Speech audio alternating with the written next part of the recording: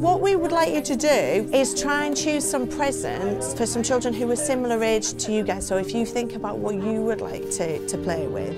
The royal kids choosing their favorite toys to donate for Christmas. Here, there's lots of people who give up their time, and there are lots of volunteers who come and help out. And so you're the volunteers for this evening. Prince George, Princess Charlotte, Prince Louis, and their mom, Princess Kate, paid a visit to Sebby's Corner, a UK-based charity that provides supplies to families in need, where they handpick toys to pack into Christmas gift bags. We have seen far more of George, Charlotte, and Louis in the past year than ever before, and that's no accident. It is a very important image to protect for the monarchy because this is the image of the future. That's 5-year-old Louis getting excited over a big gorilla toy, as his big bro and sis carefully curate the perfect presents for underprivileged children. In addition to toys, the young royals picked out books and clothes to include in the gifts. Princess Charlotte adding a handwritten note into one present.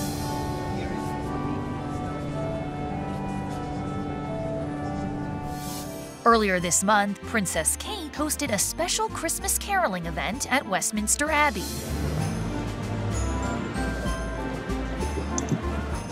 Her children by her side as she greeted the clergymen and women, with 10-year-old George and 8-year-old Charlotte showing perfect royal behavior.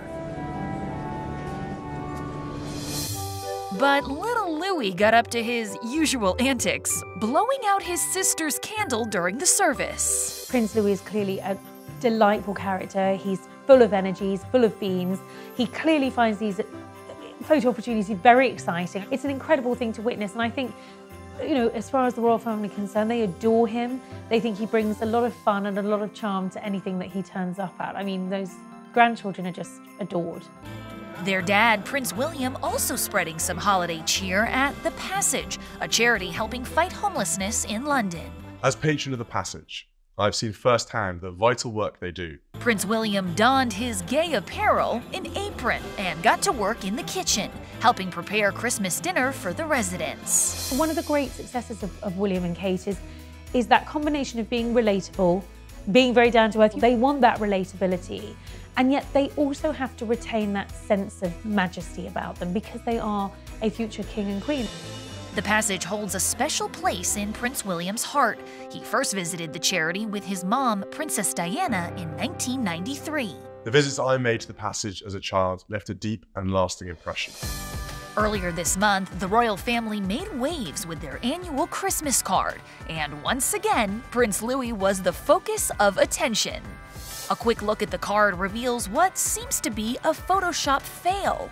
Yeah, it almost appears as if Louis's left middle finger was digitally removed. But if you really inspect it, he's just stretching his hand across that armrest. No missing appendages here, just some Christmas cheer.